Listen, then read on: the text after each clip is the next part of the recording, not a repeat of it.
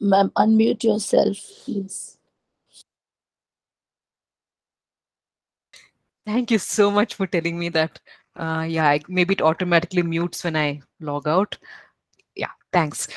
So yes, before the break, we were looking at the contrast, that the Lord wishes to draw between drunkenness, being drunk with wine, and being filled with the Spirit. So one thing that we saw was that perspective changes. Everything looks different. Either the person is looking at the entire world through the eyes of the wine, or that person is looking at the world through the eyes of the Holy Spirit. So depending on what has filled them, depending on what they are full of. um, and we see that the first transformation is a harmful, destructive transformation, where that person is now becoming more and more dependent on the drink, and that is destroying them personally. It's also harming all the people around them. So it destroys them, it destroys other people's lives that come in contact with them. On the other hand, when we look at people who are filled with the Holy Spirit, it's such a positive transformation. It's such a transformation where the person is built up. They're built up and edified into something better, into something greater than what they were earlier. Because not only does their life start changing, they also start becoming a blessing to those around them. So while drunkenness leads to a lot of destruction and harm, being filled with the Spirit, on the other hand, leads to a very positive building up. It leads to an edification, not just of that person, but in fact of everyone who comes in contact with them, because through that person, even the people who come in contact start getting blessed. So these two are two um, deeply, contrasting, elements that we see over here. And now, what happens when that person, who was drunk, when what happens once the effects of the wine wear off? So as long as that person was drunk, he was behaving in a certain manner. He probably thought that is very powerful, and then he went around charging at people and doing all of that. Then the effect of the wine wears off. So once the effect of the wine wears off, he is no longer filled with wine. What happens? He goes back to being his whatever he was before, his normal self. So it's only as long as he was full of the wine that he got transformed into a different person. And it's the same even with being filled with the Holy Spirit.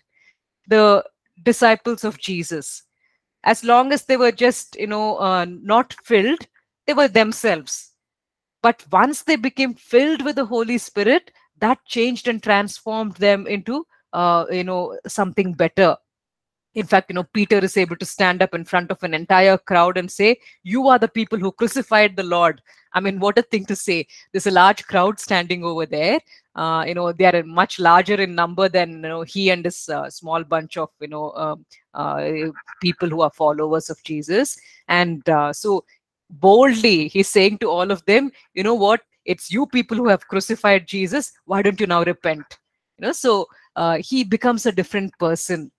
But once the effect of that wears off, once you are no longer filled, you go back to being who you are, which is why it's important to continue being filled.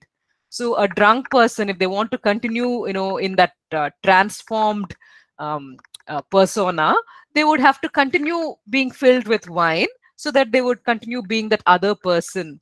The same thing over here when we come to the positive side of this example, where we are talking about people who are filled with the Spirit. You want to continue walking at a higher level, looking at life, looking at the world through the eyes of God. You want to function at that high level.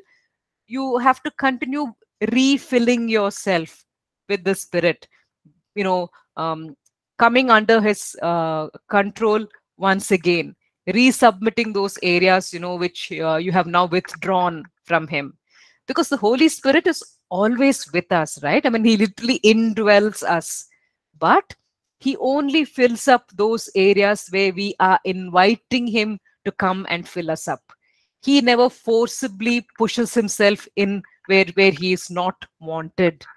That is the difference between wine and the Holy Spirit. Which is why, if you look at the wording that is used, it talks about people drunk in the Spirit, but it doesn't talk about people drunk in the Holy Spirit. I'm so sorry. It talks about people drunk in wine, but it does not. But when it comes to over here to the parallel, it does not say people who are drunk with the Spirit. It says people who are filled with the Spirit. Because the thing about wine is that it forcibly takes control of the person. The person makes a fool of themselves while they are drunk. They have no control over themselves. They are doing things which they would not do if they were sober. In fact, they are ashamed of the things which they do, by in their drunken state. Once they come back to their, to their sober state, they feel ashamed of the things which they did. So the drink, what it did is it forcibly took over their life and it controlled them.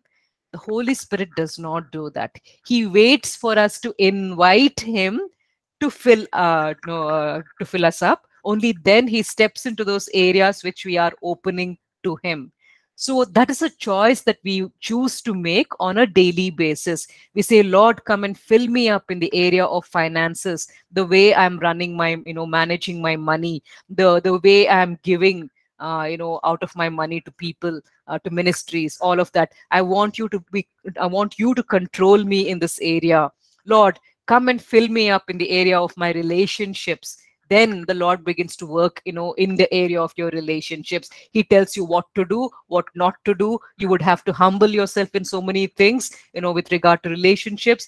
All of that you would do. Why? Because you are choosing, you're inviting him to come and fill you up, um, in that area of your life, and he responds to the invitation. So he's not like the wine which forcibly takes over the person. Rather, he is God, and he respects our free will. And so he only comes when he is invited, which is why we need a refilling, in the sense, on a daily basis. We may, withdraw certain areas and no longer, leave them open for his working.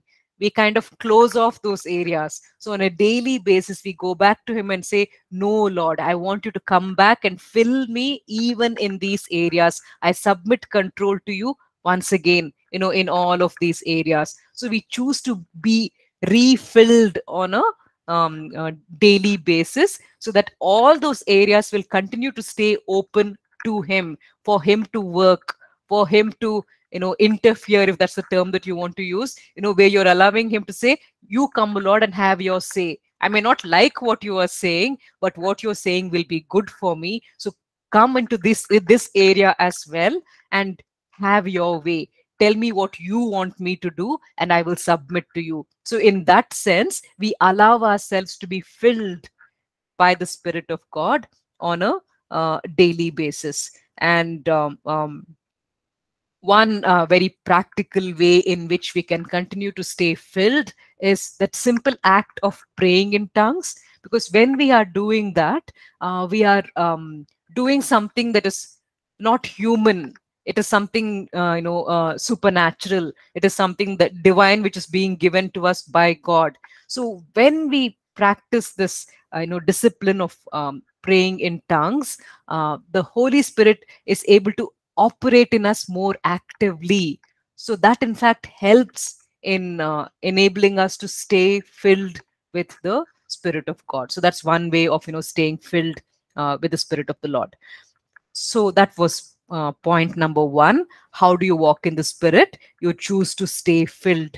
The second thing, we choose to stay spiritually minded. Now, this is something so important. You know, we're all very, very familiar with this verse. We are told, right? Don't allow your mind to be governed by the flesh. Allow your mind to be governed by the Spirit. We understand that, but let's look at some very I don't know, practical aspects of this. So if we could maybe start off by actually looking at Romans 8:5. If someone could read out for us Romans chapter 8, verse 5.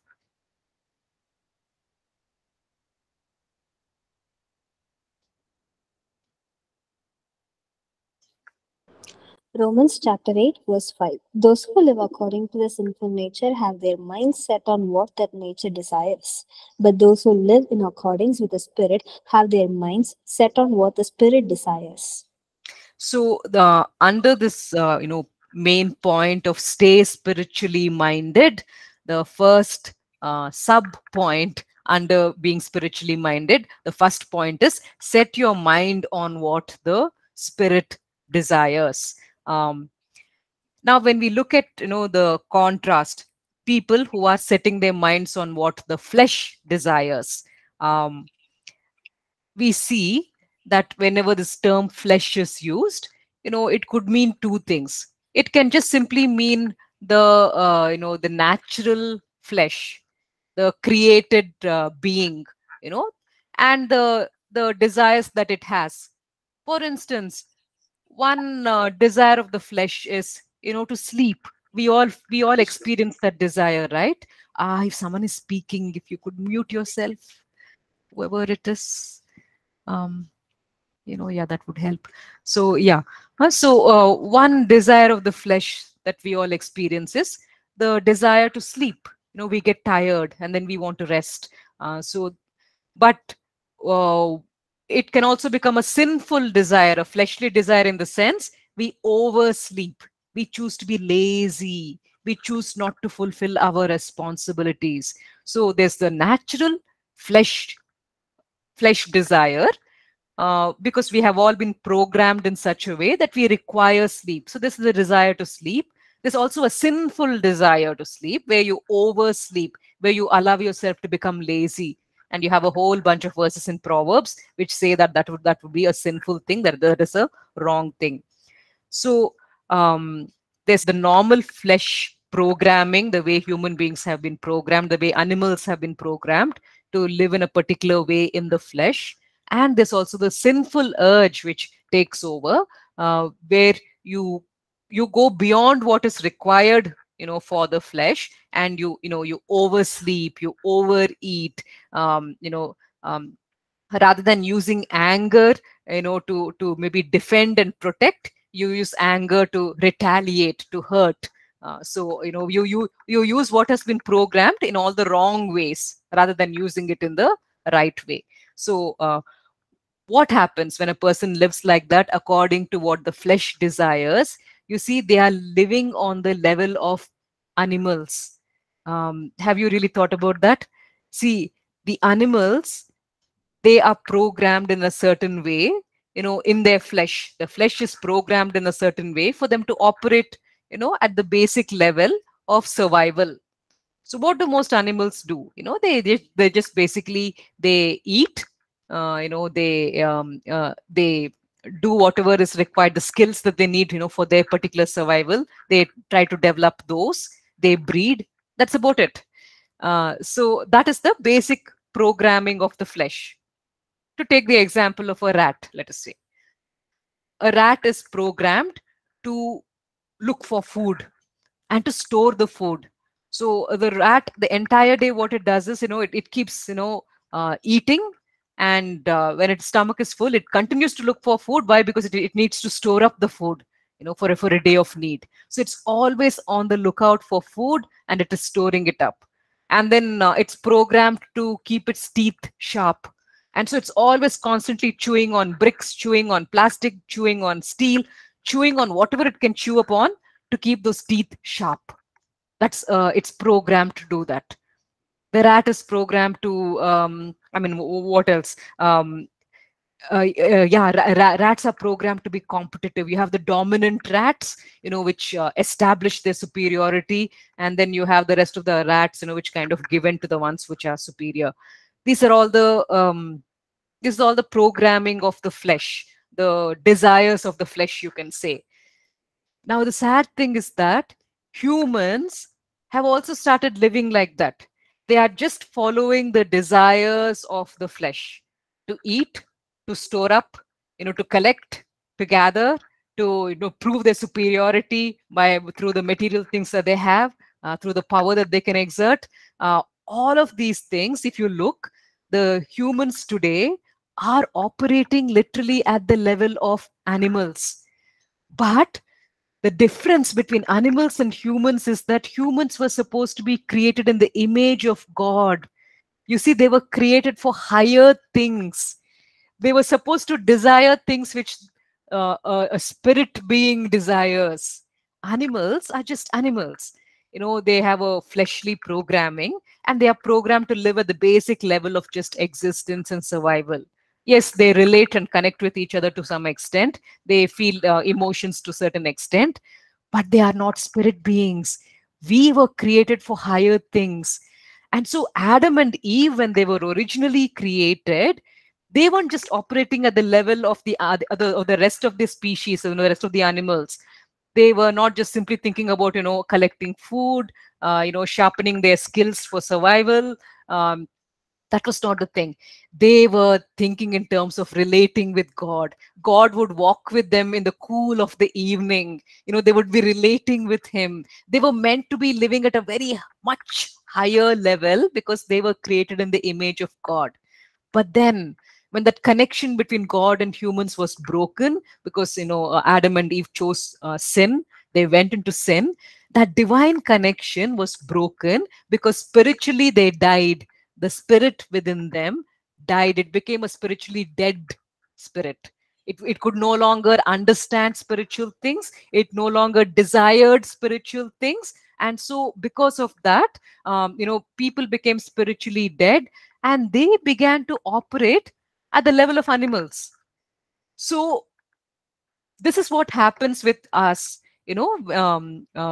Most people, if you look at them, there is a desire somewhere inside them for spiritual things, which is why they go in for meditation. They try to do good to people because that makes them feel better. So they're trying to reach out because there's this inner urge inside them for something higher, something better.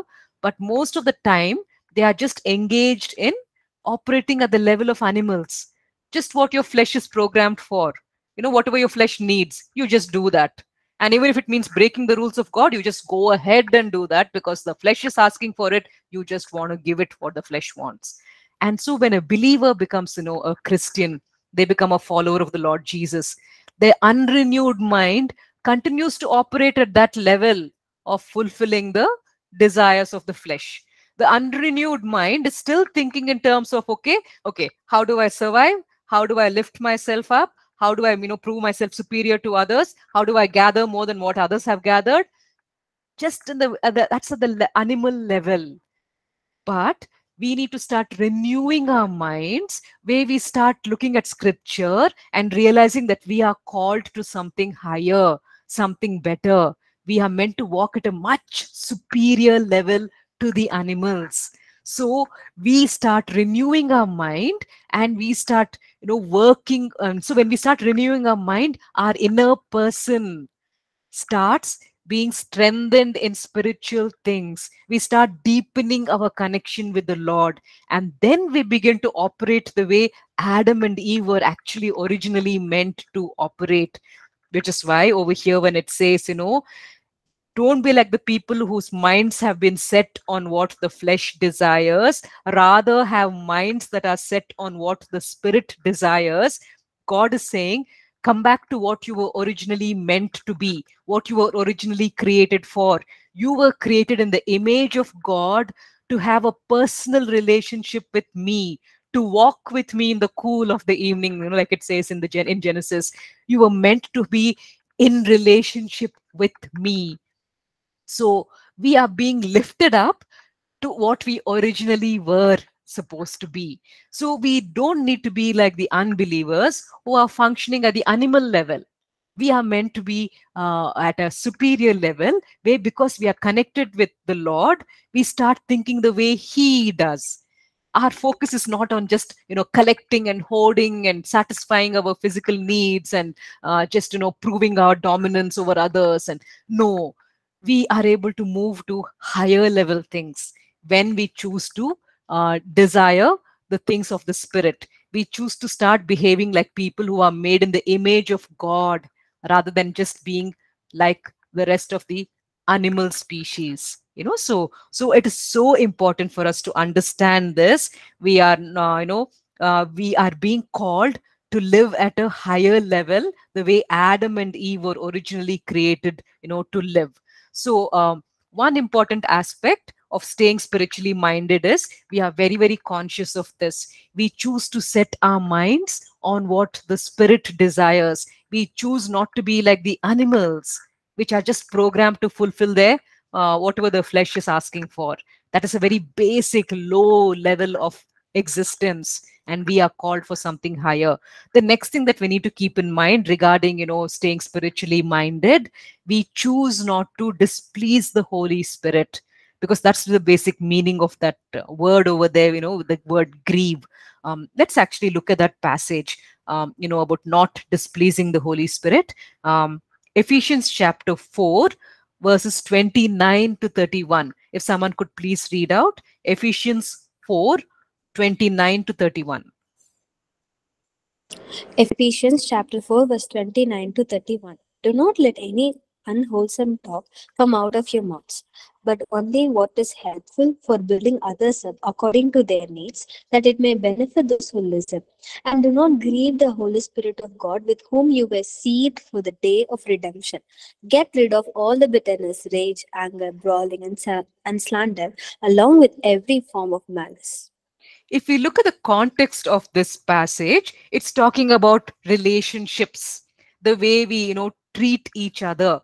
So it says, in verse 29, it says, only speak things which will build other people up.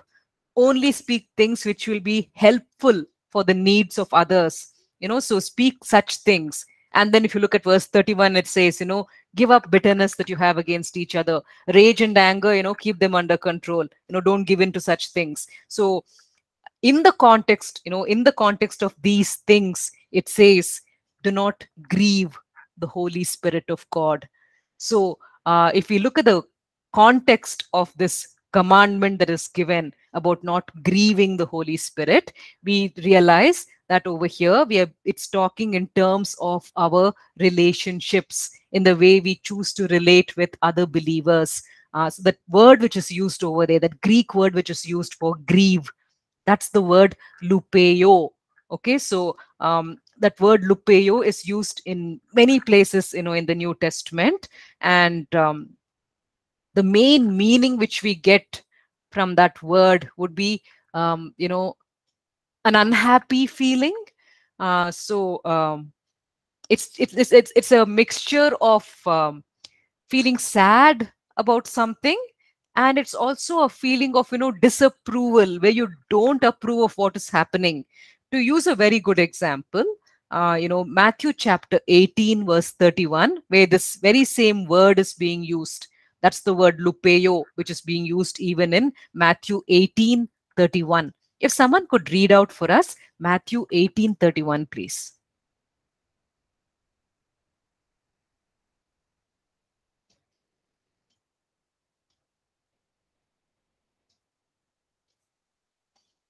Matthew 18:31.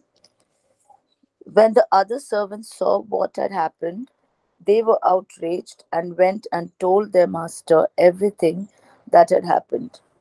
Okay, this is the very same word that is being used about, not grieving. So over here in this verse, they're saying don't grieve the Holy Spirit. But over here in Matthew 18:31, they translate the word as outraged. And then you have whole bunch of other places where, the English translates the word as distressed. So you have different words, which are English words, which are used to describe this one single word. And so over here, if you look at this particular example, this is the story of the unforgiving servant. He was forgiven by, his ruler or master. Yeah, he was forgiven by his master, but when he has to forgive someone else, he doesn't do that. Even though he has received kindness and mercy at the hands of his master, he does not extend that same kindness and mercy to the other person. And so when the others see what is happening, they experience this feeling called lupeo. In the first place, they are kind of sad for what has been done to this poor man who's been thrown in prison. So they feel sad about this wrong which has been done to him. And also there's this indignation, where they think injustice has been done, it's wrong, what has been done to this person is wrong, and justice should be done. So there's anger, there's disapproval, there's also the sadness that something bad has been done to someone. So it's a mixture of these feelings. And so when it says over here, do not, lupeo the Holy Spirit, it is saying, don't do something, which he would disapprove of. In the same way, the servants disapproved of what this man had done. And also, you know, don't grieve him in the sense, don't grieve the Holy Spirit in the sense, don't do something, which makes him feel sad about the way you have treated someone. So, if I am speaking words, which are hurtful, which are tearing down a person, the Holy Spirit, he feels lupeo. He is saddened that I'm tearing down someone's life. And he strongly disapproves of what I am doing, because that is not how he has treated me.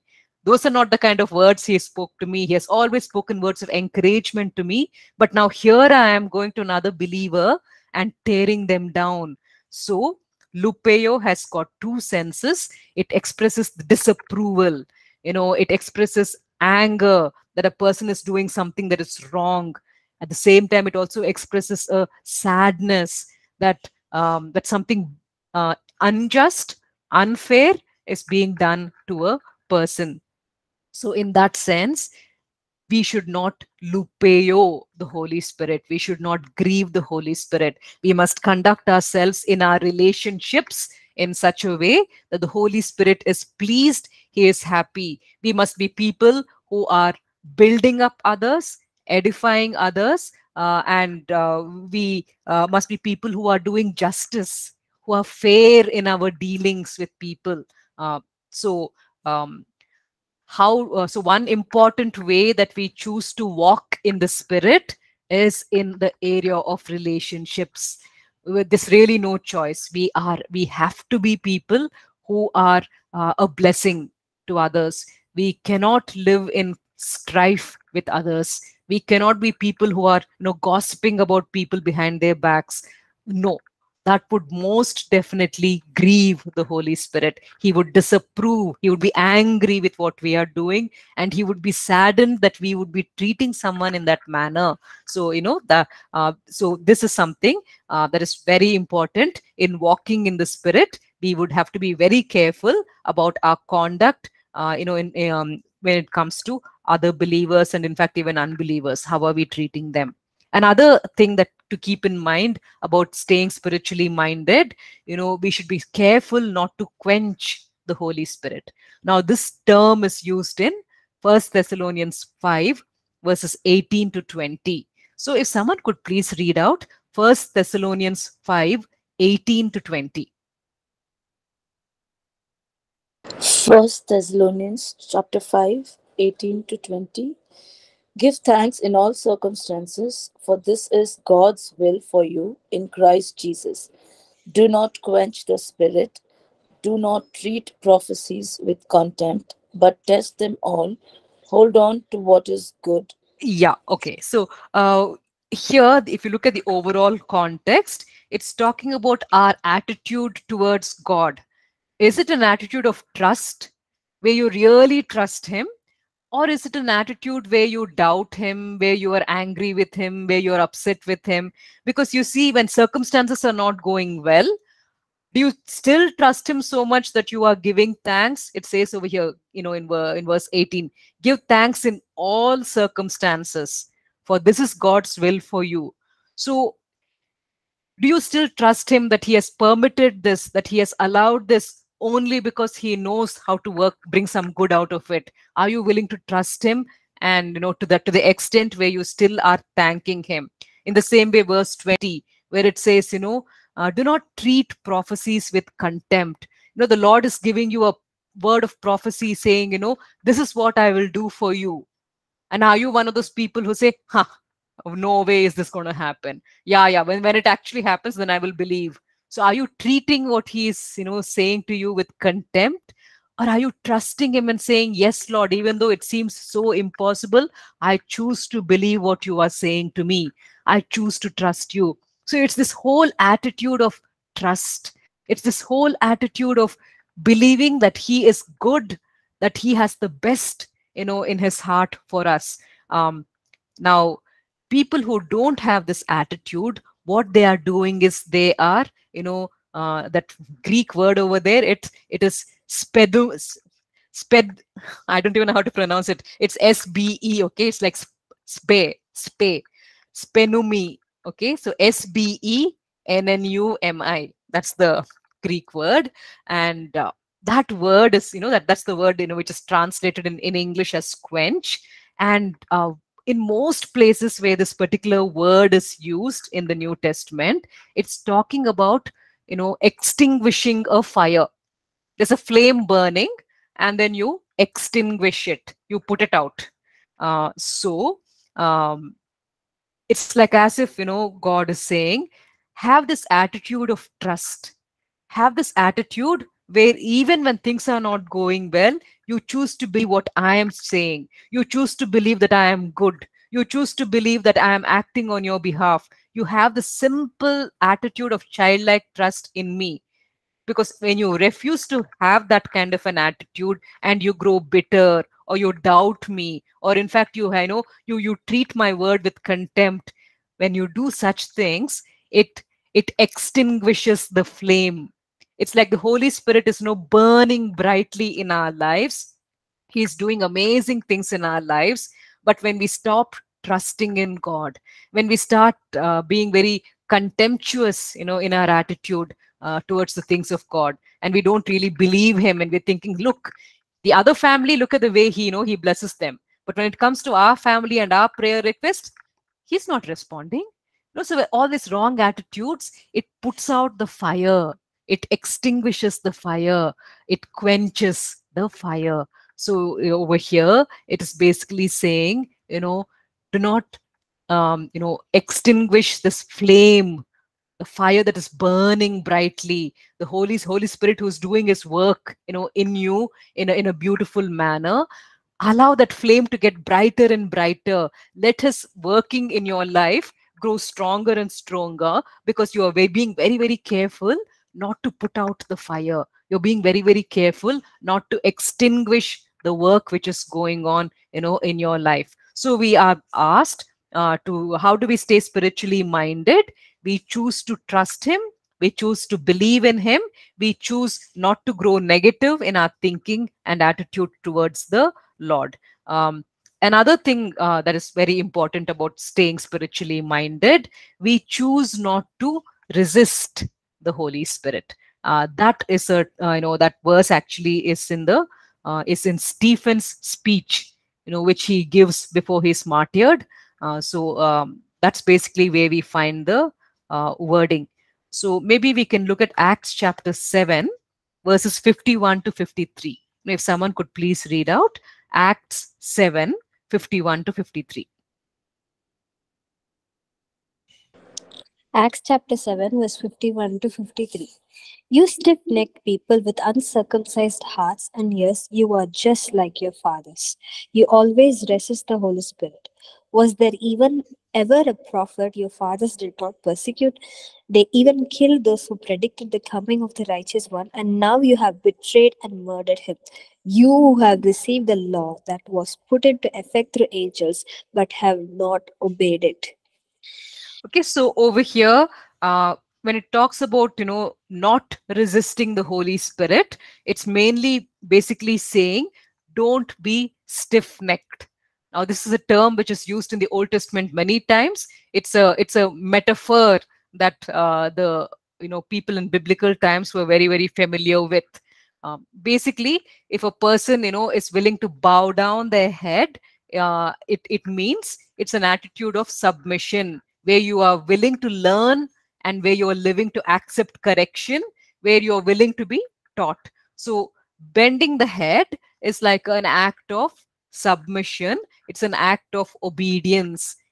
So on the other hand, if you're holding your head up straight and saying, no, I will not bend, then you are being stiff necked. in that sense. So stiff-neckedness, you can say, is basically, an act of rebellion. It's an act of saying, no, I will not receive correction.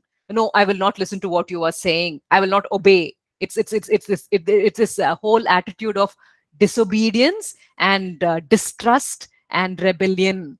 That's the kind of that is a stiff-necked attitude. So over here, Stephen in his speech, he says, you are people who have always been stiff-necked. He says, the law which you people received, it was given through angels, at Mount Sinai, when God comes down in all of his glory. And there was a whole lot of things that happened in the spiritual realm by the law, while the Mosaic law was being given to them.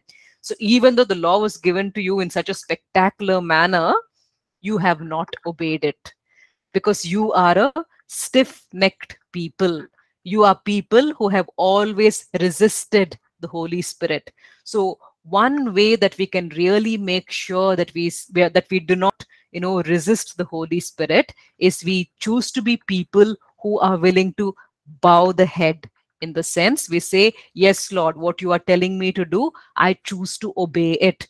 That word of correction that you're giving, yes, Lord, I am willing to receive it and act upon it.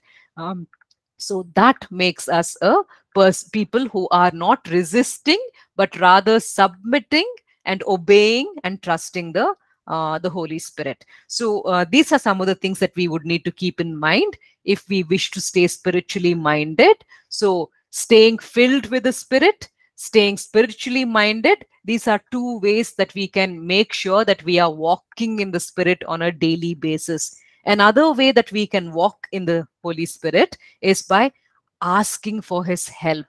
I mean, in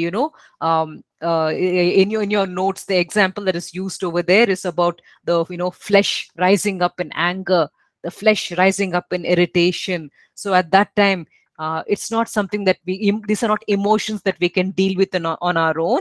So we choose to reach out to the Holy Spirit and say, Lord, you help me. You help me to respond in the right manner. And so even as we do that, the Holy Spirit gives us his fruit.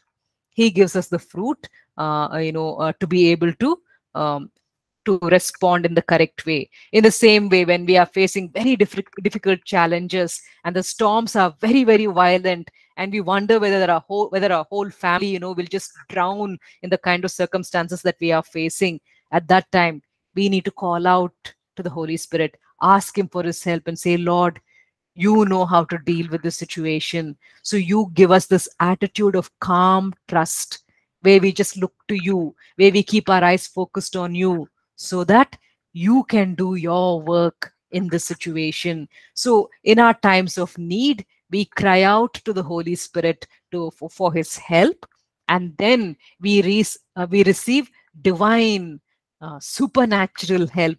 Something that we could never have done for ourselves, God does it for us. And that is why it says in Romans 8:26. Yeah, if someone could read out Romans 8:26.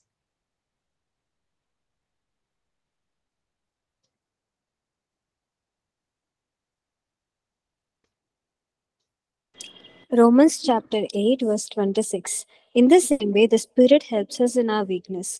We do not know what we ought to pray for, but the Spirit Himself intercedes for us with groans that words cannot express.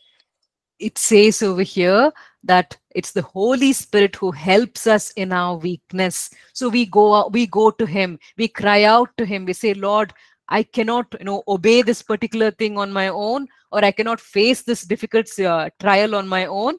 You help me. So when we cry out to him and we reach out to him for help, it says that he intercedes on our behalf. So he is the one who makes it possible for us to overcome that particular situation. So he empowers us. The third way that we choose to walk in the Spirit is we depend upon him for his help. We cry out to him in our time of need. And when we do that, he will intercede for us and he will empower us. The fourth way, which we have already actually looked at before, is basically speaking out the word of God. So if we choose to place our faith, in the word of God, and if we choose to practice what the word of God says, that is equal to, using the sword of the Spirit. Because, Isaiah 55:11, this is what it says about the word of God. Yeah, if someone could read out Isaiah 55:11.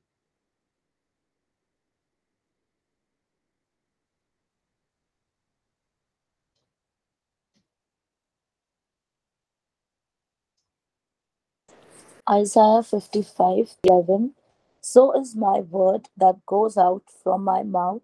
It will not return to me empty, but will accomplish what I desire and achieve the purpose for which I sent it. Amen. So, because the word of God is powerful in this way, it is able to accomplish what it desires. It is able to achieve the purpose for which it has been sent forth. Therefore, we use the word of God as a sword. So, the Holy Spirit gives us the right word for that particular situation, and we declare it, we proclaim it. That becomes the word of our testimony. So we overcome that situation by the word which has been given. Why? Because when we proclaim that word in confidence, when we stand upon it, and act and obey, when we do that, that word which we have released by faith, it will actually go forth. It will accomplish the purpose for which God first of all gave it to us. So the sword of the Spirit becomes very powerful. We choose to believe it, we choose to practice it, we choose to declare it. And even as we are doing that, that word actually goes forth. It's a living word, right? It says the word of God is spirit and life. So it's not just a bunch of words, it is something living. So it goes forth and it accomplishes the purpose for which, the Holy Spirit gave us that word. So that is why we can walk in the Spirit by speaking out His word. Now, the next portion in your notes is talking about, how do I know if I am walking in the Spirit? Yes, I have understood the importance of walking in the Spirit. It's something that I desire, it's something that I want to do. But how do I know if I'm actually doing that? Am I walking in the Spirit today or not? How can I know? So there are some basic things which will help us to know whether we are actually walking in the Spirit or not. The first thing is rather obvious. If we are walking in the Spirit, we will not see the fruit of the flesh coming out of us. Rather, we will see the fruit of the Spirit coming out of us. That's explained, right? We have a detailed list in Galatians chapter 5. Um, Galatians 5 verses 19 to 21 will give a detailed list of all the acts of the flesh, the fruit of the flesh. You have immorality and you have hatred, there is jealousy, there's drunkenness, there's all kinds of things mentioned in that list. So if I see those things coming out of my life on a day-to-day basis, then that's a very clear indication that I'm not walking in the Spirit. On the other hand, if I look at my life on a daily basis and I see love and joy and peace and kindness and goodness and those things coming out of my life, then I will realize, oh, okay, I think I'm actually walking in the Spirit because I see this kind of fruit coming out of my life. So the fruit manifesting out of our life will automatically show us whether or not we are walking in the Spirit. Another thing obviously will be, am I someone who is edifying others? Am I being a blessing to them? So if I find myself to be someone who is always speaking words of encouragement and building up people, then I can be confident that I am walking in the Spirit. So the scripture that is given in your notes, for this particular point, it's Ephesians chapter 5, verse 19. If someone could please read out Ephesians 5, verse 19. Ephesians chapter 5, verse 19. Speak to one another with psalms, hymns, and spiritual songs. Sing and make music in your heart to the Lord. Okay, so here it says that we are supposed to speak to each other in psalms, hymns, and songs from the Spirit. It sounds very strange. How do you go talking to people in psalms and hymns? It does not quite make sense. And the same thing again is repeated again in Colossians 3:16. In Colossians 3:16, it says, let the message of Christ dwell among you richly as you teach and admonish one another with all wisdom. How are you going to teach and admonish one another with all wisdom? Through psalms, hymns, and songs from the Spirit. The same thing, same wording is used in both the places. And we are supposed to use these psalms, hymns, and songs from the Spirit to teach each other, to warn each other in case we are going off in the wrong way. So basically, it's saying, use these psalms and hymns and songs of the Spirit to edify each other, to keep encouraging each other to walk in the Lord, to teach one another the ways of God. So the basic explanation is that in those days, they didn't have written material.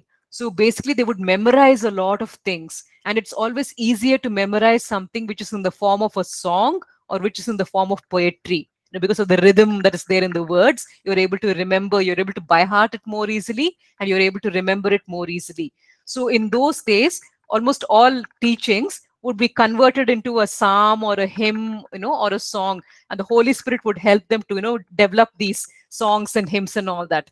So they would remind each other of these psalms and hymns, and they would, encourage each other to walk in the ways of God. Today we don't really do that much. In fact, even our old hymns, used to have a lot of rich teaching and doctrine in them. But our current worship songs don't really have much teaching content in them. So we probably would not be using our songs to teach each other. But instead, today we have, sermons, we have books which have been written, we have these wonderful discussions and debates, videos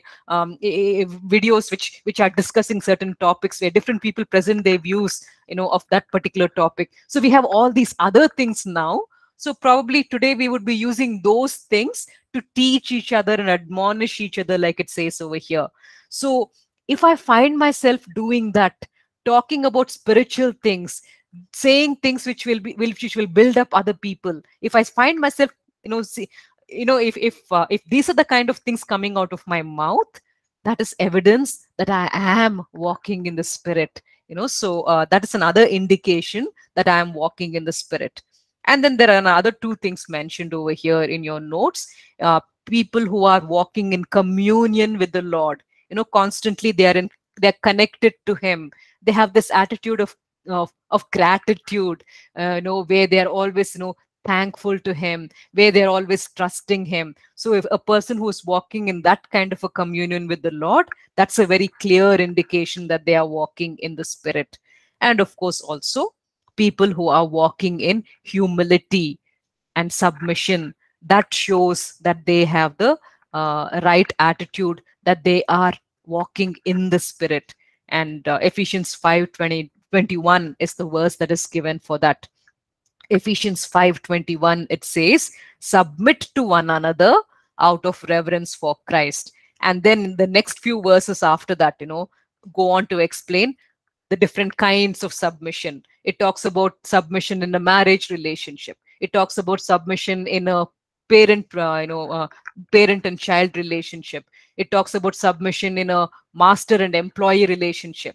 So the opening line is basically Ephesians 5:21, where it says, submit to one another. And then it goes on to explain how different people submit in different situations and different scenarios. So someone who is walking in submission and humility, putting other people's interests before their own interests, that is a clear indication that the person is walking in the Spirit. Okay, so these are all the things that we need to keep in mind, so that we are actually walking in the Spirit on a daily basis. Because when we do that, we are able to walk in victory. The fruit of the Spirit literally automatically comes out of our lives, and we will be able to overcome the temptations and challenges that we face, because the Holy Spirit empowers us. Okay, so yeah, so those are just some thoughts that we were able to reflect upon regarding this particular aspect of living an overcoming life. So we'll close with a word of prayer, because we are like out of time. Lord, we just thank you so much for the learnings that we had today. We thank you, O Lord, that you have given your written word to us so that we can use it to live an overcoming life. So I pray that we will make a conscious effort to spend time in your presence, to hear from you, to meditate upon you, and learn the things that you are trying to impart to us through your word. So we pray, O Lord, that you would enable us to use the word of God to live an overcoming life. Also, we pray that you would help us to walk in your spirit on a daily basis. Help us, O Lord, to make a conscious choice to stay in step with your spirit, so that we can live by the spirit, by the power of your spirit, by your enabling. So we pray that, Lord, um, you would enable us to actually practice these two things in our lives, so that we can enjoy victory in different situations and circumstances. Thank you, Lord. In Jesus' name, amen. Amen. Thank you so much for staying till the end, and we'll meet again next class. Thank you, Pastor. Thank you. Pastor.